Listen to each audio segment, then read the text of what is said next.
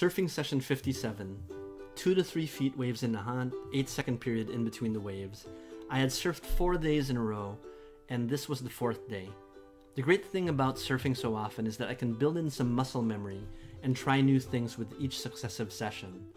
In this session, I was trying to link 2 or more turns on each run. So if I started right, I would try to do a cutback and turn the surfboard to the left in the opposite direction, and vice versa. Immediately after popping up, I would lean to one side and try to start a trimming turn. During the trimming turn, I reach out forward with my rear hand. This shifts my weight forward and gives me drive and acceleration for that first turn.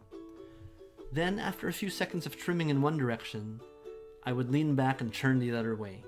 In order to turn the board without catching the edge in the water, it was important to lean back on my rear foot when I rotate my body and lean over to the other side, and I had to keep my legs engaged. It would take a few seconds for the tail of the board to catch, but once it did, I felt the board turn and I had to stay low and balanced on the board.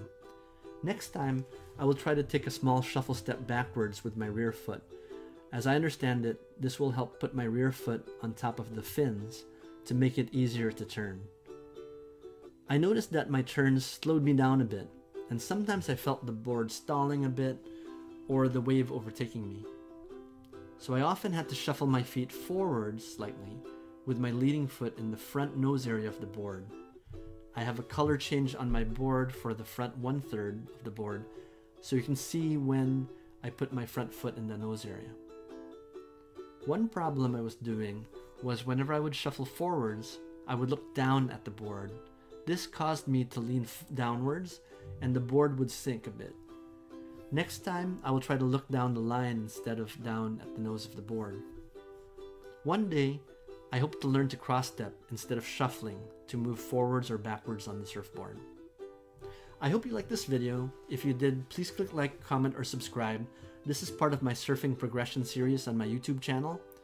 I'm still a beginner, but I'm always trying to learn something new, so if you surf and have any constructive criticism, please share them in the comments below. I'd love to hear from you. Thank you.